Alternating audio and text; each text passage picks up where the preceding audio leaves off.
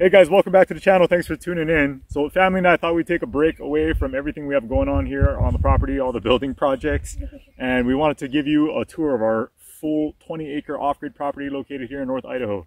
We think it's a beautiful, special place. It's why we purchased it. We love being here. We've owned it for the past 2 years. We've been living here for about a month. It has a number of great features, which is a real big part of why it is that we decided to transition and move here full time. So we thought we'd take you around and just kind of show you everything we love about the property. Our property here in North Idaho is half timber and half established pasture. This pasture mix is alfalfa and timothy. You can see the alfalfa and the timothy are just growing for this season, and we hope to get 2 cuttings from it, but we'll see with the rain. But it was very valuable to us to have this since we do rotational grazing with our animals. We have sheep and rabbits currently, and we had big dreams of expanding that. So this amount of pasture already here has been very valuable for us. So stop number 2 on our property tour is a spot that only Nevaeh and I have gone to, and none of the younger kids or Melissa have been back here as of yet. So we're going to be exploring this as a family together for the first time.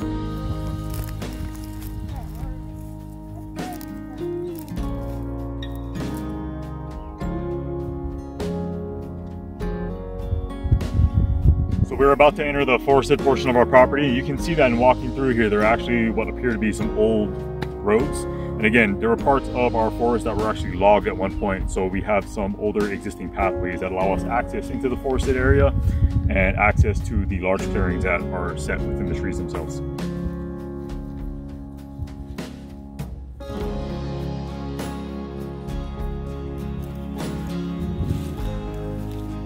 What we love about the timbered portion of our property is that it provides a ton of opportunity for us to utilize natural resources. Things like firewood. The kids can come back here and decide to build in one of the clearings one day if they choose to do so. They can utilize the timber itself for milling their own lumber. And in the fall, we hope to come back here and do some hunting. Get ourselves a deer or an elk or a pheasant, turkey, what have you.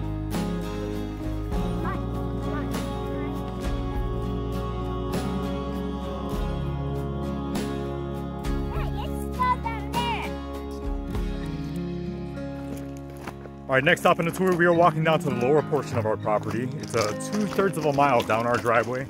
So it's a pretty long walk, but at the bottom we have been blessed with a year-round stream that runs. So we'll give you a glimpse of what that looks like.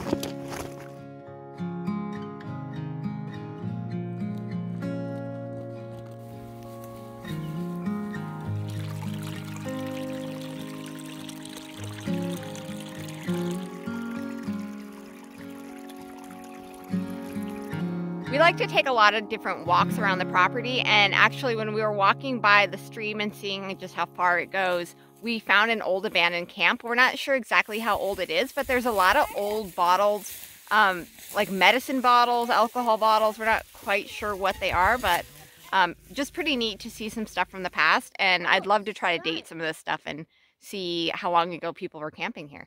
So this looks like an old gun holster. Like, how crazy is that?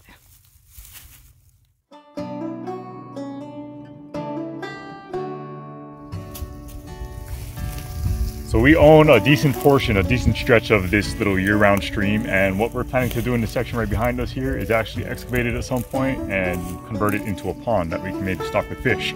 It's in close proximity to our driveway, and also if you look up the hill here, you can't make it out, but that's the eventual site of our home that we plan to build here in the upcoming year.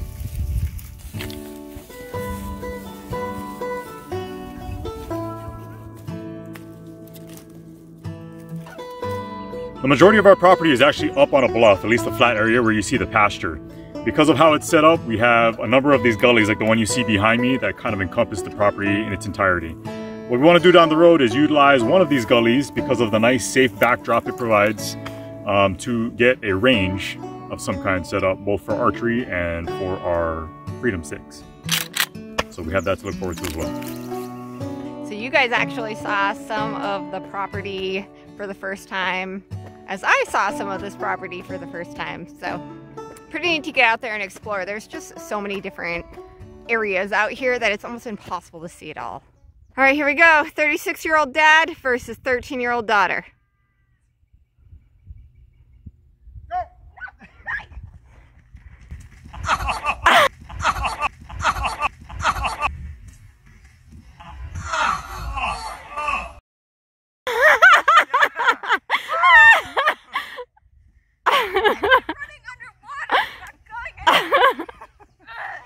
Nice job, Nevaeh. Woo! Yeah, still got it. That's why her middle name is Grace.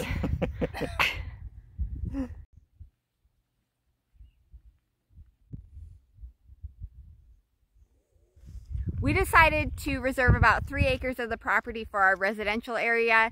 So we've got the foundation to our home already in. We are standing over our septic system. And Jeremy and I, we have not used it yet. Jeremy and I are going to be building the home on the foundation behind us. So that's going to be a really long project. We'll be documenting that whole thing. We've also already got our pole barn in, and it will act also as a garage and storage area. And we are living in our trailer in it right now, and we're going to be building a tiny home in that very, very soon, so that we have that space to live in while we build our house here. Behind us is the fencing for our garden and orchard space. We wanted to make sure that was in close proximity to the house, just to make it easier to get food and to tend after the garden. So we have a lot of projects that we've already gotten started, but we have a very long way to go on this journey. So here we are in the pole barn. We've referenced this a couple times now in this video, I think. This is what's serving as our home for the time being. We have our camp trailer that is parked on the inside. We have everything set up and organized as best as possible in there to keep us comfortable. Having this additional space has been huge for us. We're able to finally get things organized and kind of set up roughly with how we want to have things eventually put away and tucked away. So we got some storage racks. We got all that put away. We got a workshop area kind of set up for the time being with all my tools and gadgets and all that good stuff. We have a living area, a very simple living area that's been set up in the back here for the kids. You can see there's a couch, there's a sitting area, and all that. We also have a piano for our daughters, both of whom play piano and guitar and like to sing. So we've made this as comfortable as we possibly can. It's not as comfortable as a house, however, but for what we're doing and what we hope to accomplish here in the near future, it is more than enough to suit our needs. At the back of the pole barn, we are actually going to start a new project, which is framing out our little house or our barn dominium.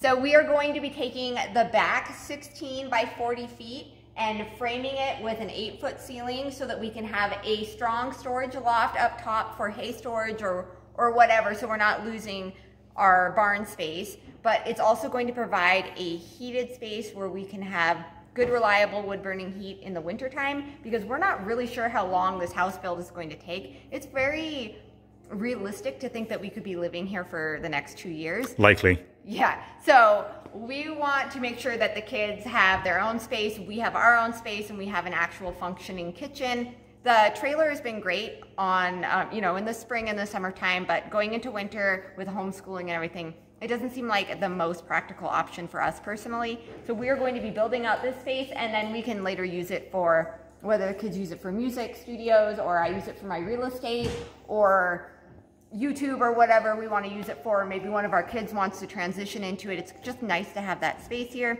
All of our family lives out of state, so it's also a great guest quarters down the road. Okay guys, so thanks for tagging along. Something a little different from us here today. We're taking a break from all of our building projects. We just wanted to take an opportunity to kind of show you around and touch upon everything it is that we love about the property we were able to find and purchase.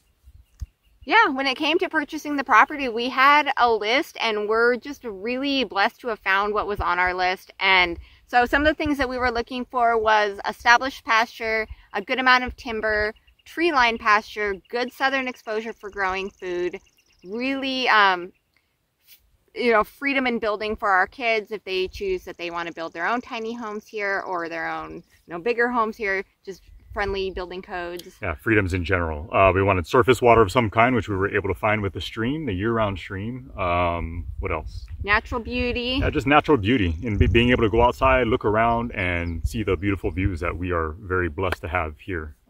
So I think that's about it for today's video. Yeah. Yeah, I think so. So stay tuned, guys. We are starting our tiny home build next. That is in the next project. Jeremy brought home the lumber this morning, so we are going to get started on that. Please stay tuned to see how we make a tiny home in our pole barn. And once we wrap that project up, we will get started on the big house. So we've got a lot coming up. Make sure you guys hit that subscribe and that bell button to see all of our adventures. See you guys. See you later.